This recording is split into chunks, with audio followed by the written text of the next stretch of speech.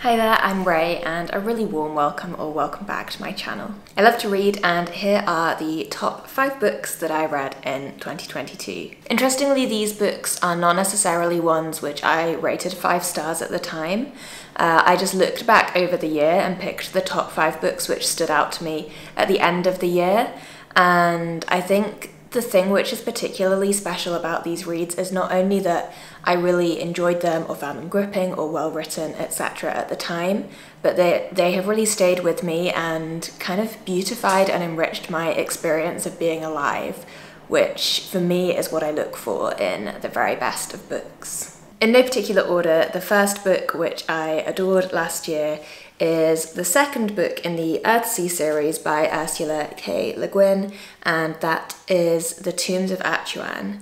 This was a really interesting read, which actually took me ages to get into. It tells the story of a young girl who is part of a kind of religious sect in the world that this is set in. And she is chosen at a very young age because she's believed to be the reincarnation of the leader, and it looks at her life growing up in this quite weird, very isolated religious world. It's a book which is as much for children as it is for adults. So it follows her journey through growing up within this community to her coming of age, and the part of the story that really began to grip me and where I found there were some fascinating ideas is when a wizard who we recognise as a character from the first book, although the second book is totally standalone, really you don't need to have read the first book at all in order to get everything that you want to get out of the second book. He becomes illegally trapped in the tombs of Atuan, and we have this really quietly beautiful story about trust, about friendship, about the complexities of freedom and the needs of the human spirit. Next is a book that I read with Kate Howell's Kindred Spirits book club, which I really enjoyed participating in last year, and this is a book called The Girl of the Limberlost by Jean Stretton Porter. It's one of those books that I would just never have discovered had it not been for Kate and her recommendation of it. It's a really sweet, fun coming-of-age story that follows a young girl called Elnora living with her awful mother in a swampy area of the United States, and it's written in a style which is very similar, I think, to Eva Ibbotson, Laura Wood. If you enjoy those kind of YA romances, then this is for you. But it was also published in the early 1900s, so if you also like Edwardian literature, then it's even more so a book that I think you'll enjoy. It tells the story of this girl's time at college, of her relationships with various people around her, her family, her romantic relationships, and she has a real passion for randomly moths and hunting for moths in the local swamp area. It was a really interesting take on natural history.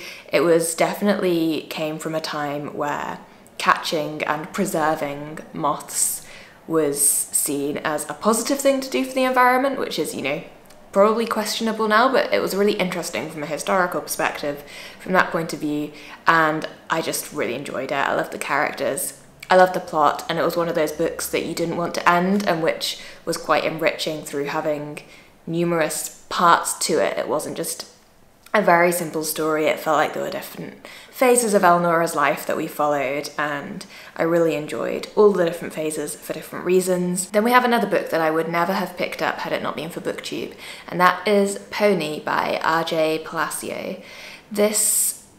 I know this is a bad reason to pick up a book and also a bad reason to not pick up a book, but I would never have considered it because of the cover, and also the synopsis was that there's a young boy and his father gets taken away by some mysterious horseman in the middle of the night, and that sounded like something which was fairly creepy and which I wouldn't enjoy. However, I didn't find it creepy at all. It's a really interesting story set around the time of the US Civil War, and it does follow this young boy and his quest to find his father who gets taken away.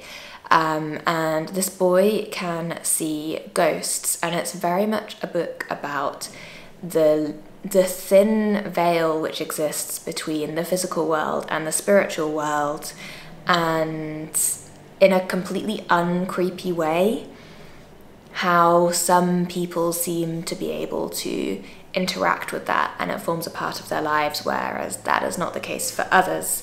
It was a fascinating take on children's invisible friends, and it was a fascinating look at love which lasts beyond death, and at, like I say, this thin line between the world which we can see and the world which we can't see, which I always find a fascinating theme in books. Alongside that, it was just a really gripping kind of Wild Western feel story, I guess. So yeah, the plot was really gripping. There was loads of fascinating historical information in there about scientific developments of the time, about early photography, stuff like that. And yeah, it was just a really rich, interesting and quite unusual book, which I'm very glad that I discovered thanks to Middle Grade March last year. Next up, we have an adult non-fiction book, and this is Divine Beauty by John Donohue, which you can also get as an audio version, and I think it's called Beauty, the Invisible Embrace.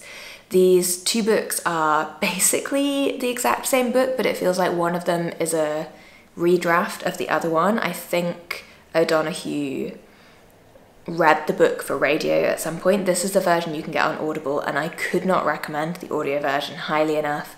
John O'Donoghue was an Irish poet, and his voice is beautiful, and the subject matter of this book is also incredibly beautiful. It's such an enriching experience to hear him reading it, and this was a book which profoundly affected me.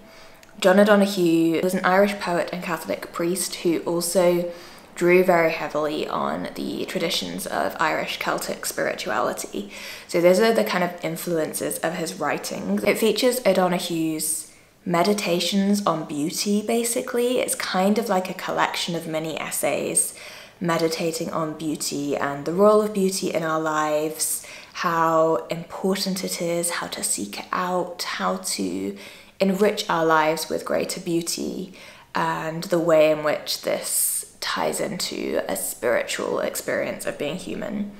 I was so moved by it. I was so enriched by it. I felt like it really beautified my life to spend time with his mind and with his words. I ended up having a reading from the book at my wedding last year, which I will share with you now so you can get a sense of kind of what the book is, because it's quite hard to describe, and also of whether the writing style really resonates with you the way that it certainly does for me. One of the amazing things about loving somebody is that you can never get used to their face. And when you look at them again and again, you'll always see something new that you hadn't glimpsed before. Beauty always resembles a beginning. Each face is its own landscape and is quietly vibrant with the invisible textures of memory, story, dream, gift, need, and possibility. And when the face illuminates, we see the beauty of the soul in which it dwells. And we also feel beautiful when we are loved. This is one of the secret hungers of the heart, is to find love, because in love we come to know and believe and trust in our own beauty. And really, sometime in every life, every person should hear the sentence said to them, "You are beautiful." Because this is not a cliche or a platitude, but at its deeper level, it's a recognition and invocation of the dignity, grandeur, and grace of their spirit. Beauty shines with a light from beyond itself, and love is the name of that light. Then lastly, my top book of the year, probably tied with John O'Donoghue to be honest, but just a very different reading experience because this is fiction, is The Rainbow by D.H. Lawrence. I have always adored Lawrence, but hadn't read any of his work for a period of time, and coming back to his work through reading The Rainbow was a very special experience for me. In fact, I did record a non-spoilery vlog of my reading experience, which I will link wherever that little I is up above if you're interested in finding out more and seeing my reaction to the book as I read it. In summary, The Rainbow is a story of 3 generations of one family living in Nottinghamshire from the 1840s up to the early 1900s, and it tracks their experiences in life and especially in love, and the way that industrialization and modernization of society alters this incredibly innate human experience. To me, Lawrence is just pure insight into the human condition, and I feel like he writes my soul on the page. I feel like reading him reveals parts of myself to me that I hadn't seen before, and that is why I found The Rainbow an utter masterpiece, and it's why I love his writing so much. So those are my top 5. I do have a few quick honourable mentions if you would like some extra content. These are books which I gave 5 stars to, but which, for a variety of reasons, just didn't leap out to me as my absolute top 5 of the year when I was reflecting over everything that I read last year. The first of these is Hamnet by Maggie O'Farrell. I read this with a group of booktubers last year. I had such a wonderful time reading and discussing it. It's the story of Shakespeare's son's death, and it really has an incredibly strong sense of time and place to begin with, and looks at motherhood and grief in a profoundly moving way. It was an immersive experience to read, and I thought it was flawless. I think the reason it didn't make my top 5 is that I don't know whether I would necessarily want to go back and reread it. Next up, I have a book which was a reread, and I haven't included rereads in here because I did reread a few books last year which were 5-star reads, which I knew that I loved and I knew would be 5-star reads. However, I do quickly want to mention this one because I don't think I've talked about it much, if at all, on this channel, and that was my reread of Little House in the Big Woods by Laura Ingalls Wilder. This series was probably my favourite series of books in my childhood, or definitely up there, and I've been really anxious to reread any of them because I've heard that they really hadn't aged well, and it's always a bit nerve-wracking to go back to a favourite childhood book with the fear that you won't like it again. However, I found this book so comforting and so nostalgic. It's the story of Laura, who lives in a cabin in Wisconsin with her ma, her pa, her elder sister Mary, and baby Carrie. I think Laura is only about 4 or so in the book, and it follows a year of their life living really remotely in the woods, and you just get such a strong sense of this being a time period and way of living that is lost to modern society. It's incredibly based on survival, on hunting, on that kind of thing, and we see all of this through child Laura's eyes. We see the wonder and the magic of it. I also listened to this on audiobook, and they had somebody playing Pa's fiddle, which the music that Pa plays is a really central part of all of the stories throughout this series, and it really helped bring it to life, having somebody actually playing the fiddle and singing the songs in the book. I thought that was a really lovely addition, and I'm planning on rereading the rest of the series over time by listening to these audiobooks. And then lastly, a quick shout out to Fields of Home by Marita Conlon-McKenna. This was the 3rd book in a trilogy of books called Children of the Famine. I read the first 2 in 2021 and then finished the trilogy in 2022 with this book. And the 5 stars is really kind of representative of the whole trilogy. It's just such a well done example of children's historical fiction. It follows these 3 children through the Irish potato famine and beyond into their late teenage and early adult lives. I just thought this was a textbook example of how this kind of book should be written for children. The stories were really gripping. There was loads of historical information that I learnt from them without ever feeling like it wasn't a story. I really cared about the characters. I was gripped throughout. They cover a real range of historical experiences within the books. For example, the second one is about one of the children emigrating to America.